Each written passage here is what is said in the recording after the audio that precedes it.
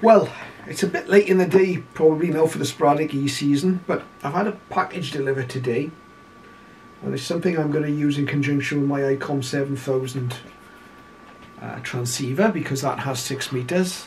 I've been monitoring 6 meters on receive using my SDR. There's been quite a lot of FT8 activity, continental stations and 1 or 2 over the water in Canada and the US. I haven't got an interface that I can use with my Icom 7000.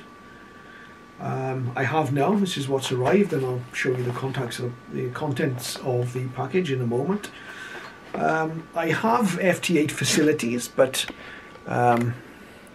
using my FT1000 HF transceiver, but that unfortunately only covers HF. At the time, I've had that radio since new. The time I bought it, HF transceivers in general didn't include 6 meters. So I subsequently, a few years later, bought the Icom 7000, and that's sitting over the other side of the shack. That monitors 6 meters at the moment, 6 meters SSB, and I've had a few contacts this year on SSB into Europe with the sporadic E. But as I say, on the SDR, I've noticed quite a lot of activity on FT8. FT8 is not my favourite mode. It's a useful indicator of propagation. It's not the most exciting mode to use, but it's something I can have running in the background when I'm in the shack if I'm doing something else, and I can run the FT8 in the background and just see how conditions are. So let's have a look at what's in the package and let's see how it interfaces with the Icom 7000. This is what's in the box. We've got the unit itself. This is labelled as a U5 link. It's an Aliexpres purchase, so Chinese manufactured. We've got inputs for speaker input, microphone input there. These are the audio cables that will run from the PC into the interface, and we've also got the USB connector there. On the other side we've got an accessory connector. That's the main cable that will run into the back of the radio, the Icom 7000. We've got a CIV connector which will allow this unit to control the sort of computer control aspect of the radio as well as a sound interface. So we'd be able to use something like Ham Radio Deluxe or the WJST program, which will actually control the radio, switch frequencies and so on. We've got an output for CW here and a PA. I don't know what that PA output, I believe that may be to link the radio to a linear. So it could be for that. So that's the unit itself that came. We've got the main connector cable here with a connector that will go on the back of the 7000 and another connector that will go on the back of the unit here. We've got USB lead. So we've got a standard USB connector one end and the square style USB connects to the unit. Is it a USB-A? Can never remember what they're called, but you know what I mean. What else? We've got a 3.5 mil jack, or jack plug that will run from the unit. Presumably that's for the CIV control there, computer control for the unit itself. Actually, we've got three of those connectors. So one's for the CIV control, and then the other 2 are for the audio leads that are going to go into the front of the unit there. And that, just looking at the box, that's it. So we'd actually have to, we seem to have a spare, actually, one more. Got a spare lead, so maybe for the CW connector, perhaps, I don't know. What we don't have, as is typical with these purchases, there's nothing left in the box there. You can see it, the box is empty. Yeah. We don't have any documentation, we don't have any instructions whatsoever. So I'm hoping this will be fairly easy to set up. Well, that's what we've got. The next step is to connect it up to the radio and to a PC and see whether we can do anything with it. Now, although I've got 3 base units in this room in the shack, 3 base unit PCs, I'm going to be using this little mini laptop, because none of the other computers are in the right place actually.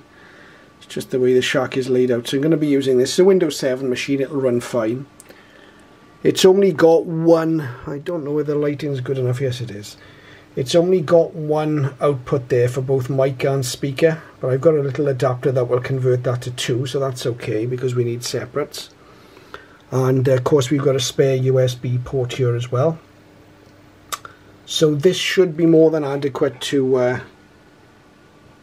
our FT8 on the Icom 7000. Just downloading the FT8 program WSJT.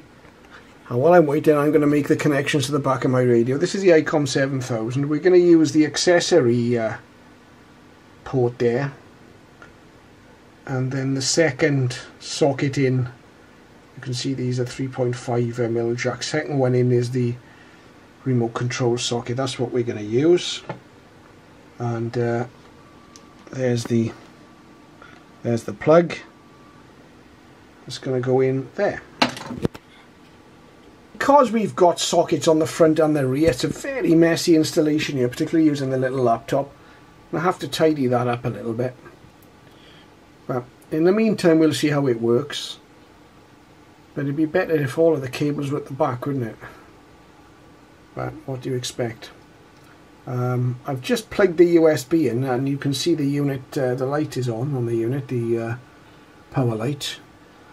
And Windows 7 tells me my device is ready to use. I don't know what it thinks it is. There's no driver discs or anything with this, so I suspect we may have to hunt around and look for some drivers. Let's see if we've got any connection to the audio on the radio anyway first. Got the radio on the FT8 frequency.